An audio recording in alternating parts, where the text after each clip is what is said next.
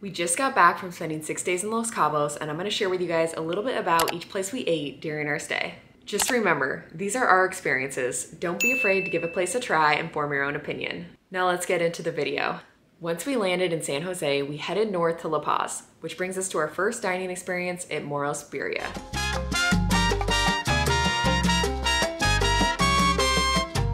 This seemed like a local spot where lots of construction workers were grabbing lunch. The food was hot, fresh, and full of flavor. We had 6 tacos for around $12, and this was definitely one of our best value meals. I'm gonna give it an 8 out of 10. Once we made it to Cabo San Lucas and settled into our hotel, we headed to Baja Cantina, which is located in the marina. They have a bar with seated swings, which would make for a perfect photo opportunity, but they aren't the most comfortable. We ordered the Baja Cantina cheeseburger and fish tacos. We can't speak for all their food items, but these particular ones were amazing. We also ordered 2 mezcalitas. Matt got the tangerine and I got the mango, and the tangerine was definitely our favorite. It's good. Even better. What do you think about it? Oh, it tastes like orange crush with mezcal. The staff was great and very attentive. This was one of our best meals in Cabo. Like most restaurants in the marina, the prices are pretty similar to what you would spend for a meal in the States. I'm gonna give it a 9 out of 10. Casasola, Café, and Brunch is a great spot, especially for breakfast.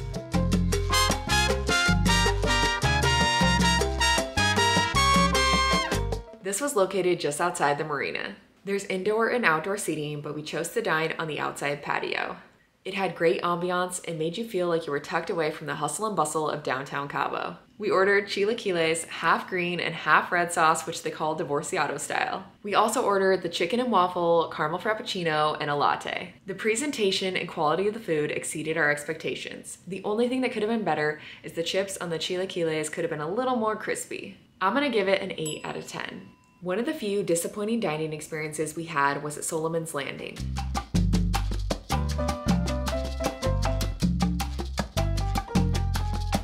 We heard good things about this restaurant, but from the experience that we had, we probably won't be coming back. We ordered pork belly tacos and guacamole. While the guacamole was pretty good, the pork belly tacos were not edible. They lacked any kind of flavor and were extremely dry. I'm gonna give it a 4 out of 10. We came to La Dolce after our experience at Solomon's Landing left us starving.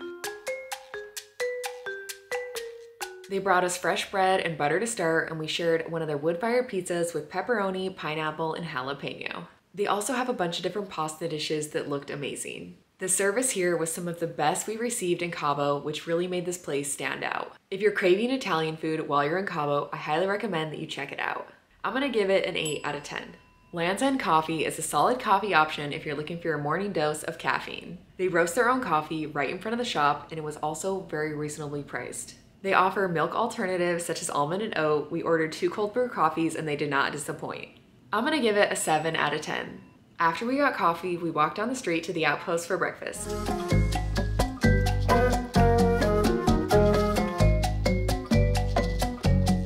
They offer indoor and outdoor seating. When we arrived, the outdoor patio area was closed, so we ate inside.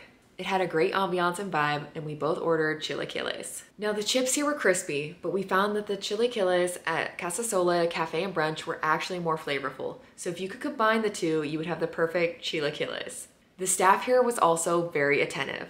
One thing that made this place stand out is that they have a really cool staircase that leads to a rooftop dining area and a garden. I went up there to check it out, but when we arrived, the area was closed. I'm gonna give it a 7 out of 10.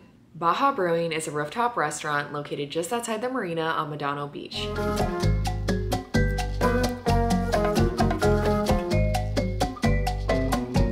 We took an Uber here from our hotel, and this restaurant was not the easiest to find.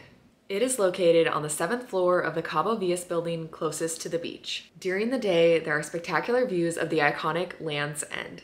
However, we arrived when it was dark, but the lights from the cruise ships and the surrounding areas were all lit up, which was pretty cool. I definitely recommend getting a table closer to the edge and arriving before sunset. The food here was pretty good as well. We ordered the blue cheeseburger and the fish tacos. The blue cheeseburger was amazing, but we would not order the fish tacos again. The service here left something to be desired. I'm gonna give it 6.5 out of 10. Captain Tony's is another restaurant in the marina. We came here for breakfast during our stay.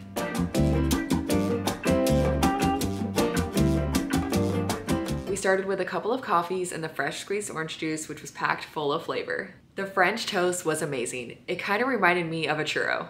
We also ordered a Cabo breakfast burrito, which wasn't the greatest. But after we dressed it up with some salsa, guacamole, and eggs, it was more enjoyable. Like many of the restaurants in the marina, there are a lot of street vendors working their daily hustle.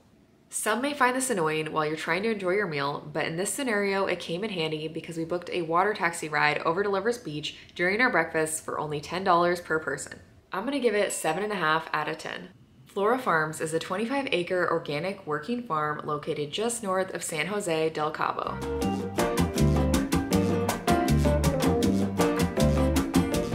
They are primarily known for their farm-to-table restaurant. The property also has a spa, shopping area, and they even offer cooking classes. Flora Farms is all about homemade food and farm-fresh ingredients. We interrupt this YouTube video to bring you Annie the cat. All the meat that they serve is humanely raised and comes from a nearby ranch. They have handcrafted cocktails, a wood-fired pizza oven, and an ice cream cart where everything is made using fresh ingredients from the ranch. Our meal started with a complimentary bread basket and fresh butter. They also brought us a juice shooter. We ordered the house-made burrata for an appetizer, and if you like fresh mozzarella and basil, you're going to love this. For our main entrees, we ordered the fresh caught fish and the roasted chicken. The fish was amazing and seasoned to perfection, but unfortunately, the roasted chicken was very dry. Our waiter recommended that we try one of their pizzas, so we decided on the bacon and tomato, and we swapped it out with no trouble. The pizza was definitely a step up from the roasted chicken, but not as good as the fish. For drinks, I ordered the wild hibiscus margarita and Maca the guayabita. They were both very good, but I definitely preferred the margarita.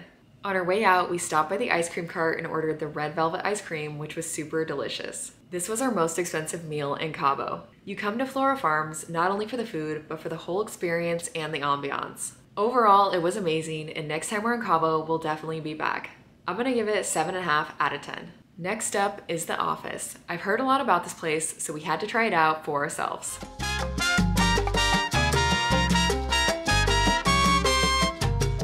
The restaurant has tables on the beach where you can literally put your feet in the sand and enjoy incredible views of the famous El Arco.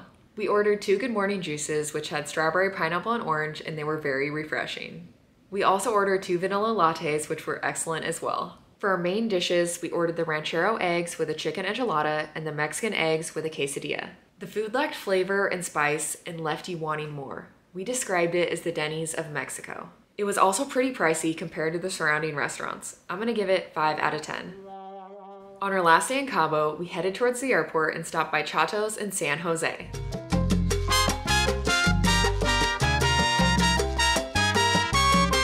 When we arrived, they had a lunch special for $10 that included 3 fish tacos and a margarita. This was the best value we encountered on our trip. We were just looking for a quick snack, so Matt and I shared the 1 lunch special. The fish tacos were really fresh and had a nice crunch. They also brought us a basket of chips and salsa. The one drawback is there were a lot of flies. Our waitress brought out a jar with some coals and rosemary in it to repel them. The service of the waitstaff really shined here. If you find yourself in San Jose, I highly recommend that you check out Chato's. I'm gonna give it 8.5 out of 10. So that wraps up everything we ate while we were in Los Cabos. If you've dined at any of these places or have any recommendations for future visits, let me know in the comments. Thanks so much for watching. Make sure you give the video a thumbs up, subscribe if you aren't already, and I'll see you guys in the next video.